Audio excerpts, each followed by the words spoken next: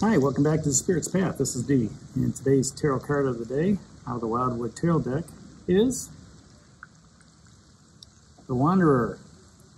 And this has come up, 2 out of the last 3 days. And, like I said a couple days ago, this is the start of a brand new journey. It's having that understanding, that faith to leap out onto that rainbow bridge and walk into the Wildwood Forest. Now, when this card came up again today, I was looking at it going, okay, what was the message that I missed? What is the message that has to be delivered, to the viewers out there as this has come up twice?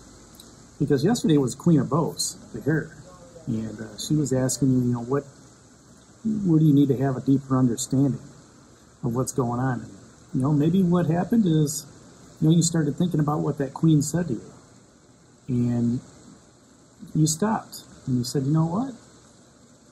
Maybe I need to, I have the knowledge and the wisdom, to move forward, but, maybe I need to stop right now and rethink what's going on, rethink what my path is moving forward.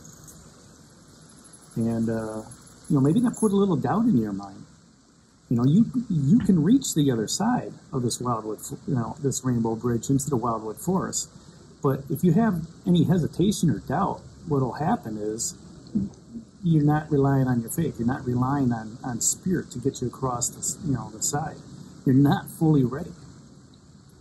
And, if you can remove that doubt and remove that insecurity out of your head, all right, and just believe that universe has got you to cross this bridge, then things are going to go smoothly. The other notion too is, as I think about it, maybe that was a false start. Okay, maybe it was, okay, yeah, you're ready for another journey, but this Queen of Bows is coming up to you and saying, hey, I've got some action energy for you. We can go ahead and take care of all this stuff, but at the same time, are you ready to make that first step? Are you ready to take that action? Maybe you weren't. Maybe today's the day that you take that action. Where you say, you know what? I heard what that came up the other day, and I didn't take the action, and now it comes up today. I'm going to take that action today. I know that's how things work for me. All right? I may, think about something, and all of a sudden it'll pop up. And I'd be like, nah, I'm not going to do it. All right? And then it'll pop up again. I'm like, okay, now this is not a coincidence. Spirit's trying to tell me something, and maybe I get distracted. The third time I see something like this pop up, okay, I hear you. I usually look up and say, okay, Dad, I hear you, I understand. I'm moving forward. So, with this being the new beginning of a new cycle, we're only into the third week of the year. We're starting to settle into our work practices. We're starting to settle into, a new normal. After the holidays, trying to get, through things, this, that, and the other thing, maybe you're touching base with, the co-workers that you haven't talked to in a while, how things are going, because, you've been cooped up with family and, close friends at home. Maybe it's time now to just say, you know what, now it's time to refocus on what I need to do for this year. And again, it's January, it's 2021, people are feeling different. All right, and they're like, you know what? We're not going to let this virus control our lives. We're going to go out and do what we need to do. All right, and that could be work related, that could be friend related, that could be social related. We're not going to let this thing beat us down. And with it being January, it's a great time to get out there and start new things. A couple weeks ago, it was all about the emotional fortitude. And last week, it was a little bit about that materialism, that security, that possibly you were lacking with what's going on in life. And this week it's starting off, it's life lessons, talking about, starting fresh, starting new, getting out there and, meeting new people, being in new surroundings, maybe planting new roots, all right?